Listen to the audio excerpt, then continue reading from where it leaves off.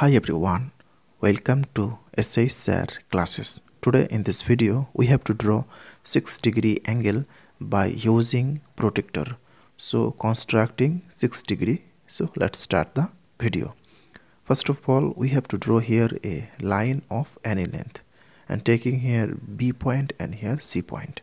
Now putting the protractor on the point B and counting 6 degrees. So we start 0, 1, 2, 3, 4, 5, 6.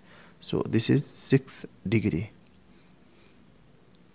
Now joining this to get 6-degree angle